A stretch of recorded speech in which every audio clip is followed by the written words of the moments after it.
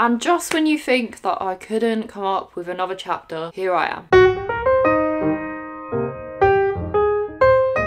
So once again, I'm gonna have to give you a little preface. In my last video, I was saying the stone tools that Neanderthals created proved them to be potentially less cognitively enhanced than Homo sapiens. However, if you've seen my last video, which I shall put up here, you will see that that may in fact have been wrong. And in some ways we cannot view Neanderthals as less smart than us, we just have to view them as different. Now, although the archaeology and physiology of the sapien brain, notably the larger cerebellum, does make our species seem, if anything, at least more socially adept than that of the Neanderthals, we cannot say that the archaeological findings can say yes or no, yes, we were smarter than Neanderthals, or we were just very different, as I said. I'm just going to be discussing what we found. Are we smarter, or are we just different? Well, I guess you'll just have to find out, won't you? Lucky you. So, unfortunately, for my poor darling Neanderthals, I have a chapter on the arguments that have been made against their mental capacity. Now, there is a good argument that because our ancestor species of both us and Neanderthals was estimated to have been living at about 800,000 years ago, and because there's evidence for both species once separated to have been creating art, music, to an extent of their own volition, we have to question whether this species may have actually had the foundational thinkings or abilities for creativity, even pre a million years ago. Now obviously, as we know, archaeology is not always our friend, in the fact that it just doesn't present itself where you need it. Therefore, we cannot really tell how the brain of this ancestor species progressed. In addition to that, Neanderthals were around for about 400,000 years. In comparison to our species, we're little babies, so they had had a lot longer to neurologically adapt in correlation with what their external environment was doing. The climate, the landscapes they were in, the external pressures that forced evolution, essentially. So it's possible that just as we underwent neurological adaptations when we were in Africa and so on and so forth, Neanderthals were experiencing the very same thing, especially as they went into Europe and were forced to live in colder climes and most likely adapt their way of living. Therefore, their brains would have been forced to think more divergently as time went on. And therefore, I make an argument that the Victorian stereotype of the stupid Neanderthal is primarily what has given it such a bad rep as a species. It's only by doing new research that we can actually get rid of this stereotype and say, no, they were simply different. And I think that's going to be the key word throughout this entire video. This may have also affected the biasness of who sites have been attributed to. There are some sites that potentially, previous to modern times, may be Neanderthal, but may have had artifacts deemed too sophisticated to be created by Neanderthals that were wrongly attributed to us, or were simply deemed as flukes. One such famous one, which I think I probably mentioned in a video about 2 years ago, was the Dievie Baba flute, which was found in Slovenia and essentially has holes that appear to be very well placed and can actually kind of be played to make different notes. And people have been saying this is clearly a flute. This is clearly created by somebody, Neanderthals, to create music. Other people, however, have said no. No, no, no. Do not be so silly. This is simply the tooth marks of a big cat or something of that nature. Correction, it would have been a European hyena. This is simply two puncture holes that happen to be placed quite neatly and be quite rounded and somehow haven't cracked the bone. I think this is wrong, because if you have a big cat that crunches through a bone, more than likely it's literally going to go not just have two very nicely well-rounded holes and no other damage. So, you know, this is really up for debate. Now we're going to take a quick skip, hop and jump to look at climatic effects during Homo sapien migration. Now, if we look at the fact that a lot of people decided that Neanderthals couldn't have made the archaeology that was found in caves of Iberia, there have been some new links made between the waves of migration of Homo sapiens out of Africa from 100,000 years ago onwards. And some people have actually hypothesised that humans, Homo sapiens, may have in fact reached Europe by 80,000 years ago. In which case, this would kind of mess up our idea of what was going on in Europe for a good 40,000 years. Now, these episodic migratory waves supposedly happened 106,000 to 94,000 years ago, 89 to 73,000 years ago, 59 to 47,000 years ago, and 45 to 29,000 years ago. One of the major neurological modifications that happened within the Homo sapien brain appears to have coincided with climatic change 100,000 years ago.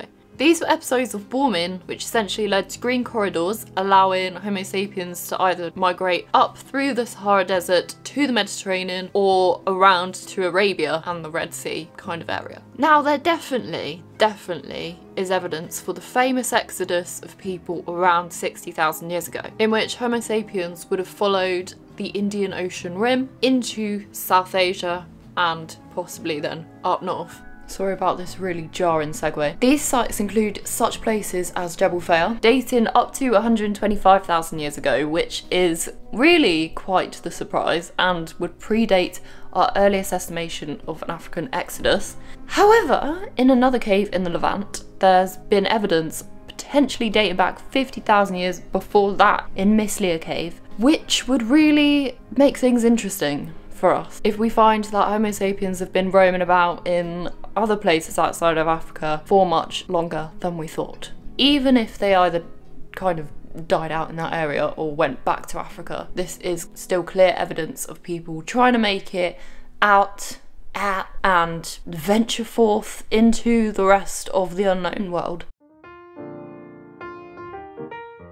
Now, all of these climatic changes are attributed to slight wobbles that happen naturally when the Earth is rotating on its axis, which leads to periods of slight heating or cooling, which gave our species the opportunity to dominate the world eventually. Now, to further back up the big brains of the Homo sapiens, researchers have claimed that it's most likely that we were able to reach Missile Island, the north of Australia, around 65,000 years ago, using sea level mapping, least risk migration routes and line of sight sailing. Now, to have reached Australia by this stage, people have to have left Africa millennia beforehand, which does really support the theory that people were leaving by at least 80,000 years ago. Possibly beforehand, most likely beforehand. So in a way, this further backs up the theory that people could have been in Europe by 80,000 years ago, considering that it is considerably less of a distance to get to Europe from Africa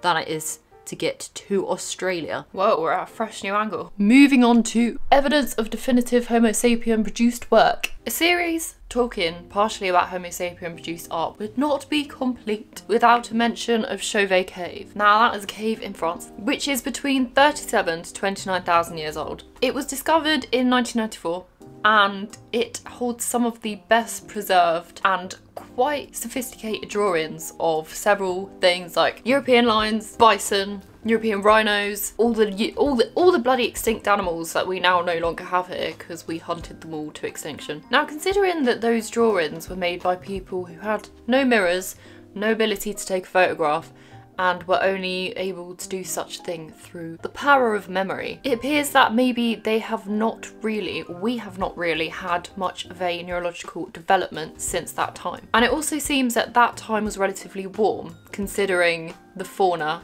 that was living in France, which was much like that of Africa. Additionally, people there clearly weren't just surviving, they were thriving if they had the time to make these pictures. They also may have had somewhat of a spiritual element to their lives, because there was a kind of plinth, like a rock, in the middle of the cave with a bear skull placed directly on it, just the bear skull, which really points to some kind of altar, sacrificial, I don't know, shrine.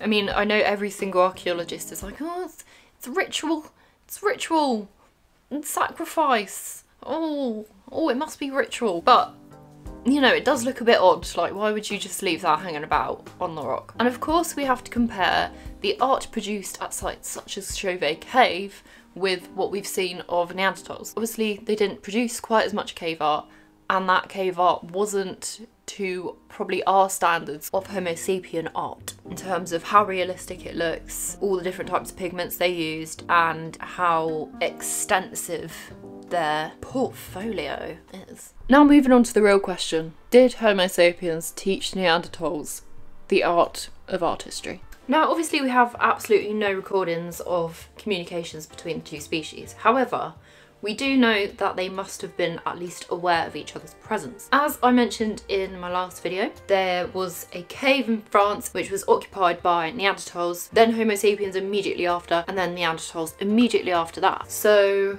we have to assume that they bumped into each other at some point within that region. Additionally, as we all know, generally speaking, most people within Europe are 1 to 3% Neanderthal. So we know there was interbreeding going on.